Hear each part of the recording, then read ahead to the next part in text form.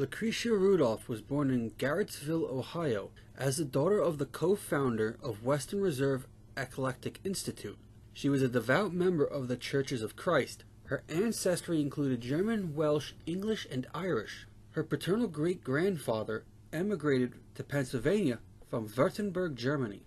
After attending a seminary school where she met James Garfield, Lucretia attended the Eclectic Institute. Lucretia studied all of the classics and learned to speak Greek, Latin, French, and German.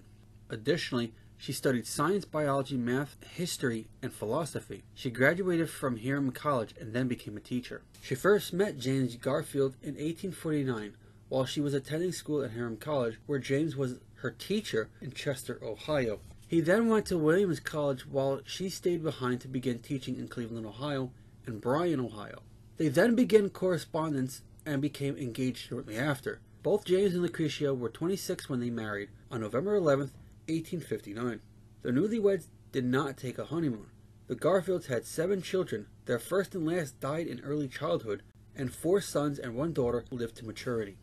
James Garfield's election to the presidency brought a cheerful family to the executive mansion in 1881. Though Lucretia Garfield was not particularly interested in a first lady's social duties, she was deeply conscientious, and her genuine hospitality made her dinners and twice-weekly receptions enjoyable. Aside from hosting dinners and receptions, Lucretia advised her husband on whom to select as cabinet officers, and her choice of Secretary of State, James Blaine, proved to be successful. Her earlier education instilled in her an interest in history, and she began to make plans to make the historical executive mansion the cultural center of D.C.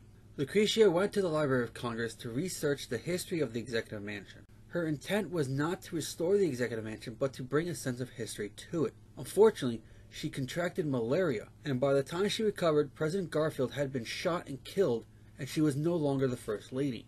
She was still recovering in Elberon, New Jersey, when her husband was shot on July 2, 1881, at the Baltimore and Potomac Railroad Station in Washington, D.C. The First Lady hurriedly returned to Washington, D.C. by special train. As her train raced south, it was speeding so fast that the engine broke a piston in Bowie, Maryland, and nearly derailed. Lucretia Garfield was thrown from her seat but not injured. After an anxious delay, she reached the executive mansion and immediately went to her husband's bedside. After his death and funeral, the bereaved family went home to their farm in northern Ohio. For another 36 years, she led a strictly private but busy and comfortable life, active in preserving the records of her husband's career. She created a wing to the home that became a presidential library of his papers. She spent winters in South Pasadena, California, where she built a home she helped design with the celebrated architects Green and Green, to whom she was distantly related. Lucretia died at her South Pasadena home on March 13, 1918, at the age of 85.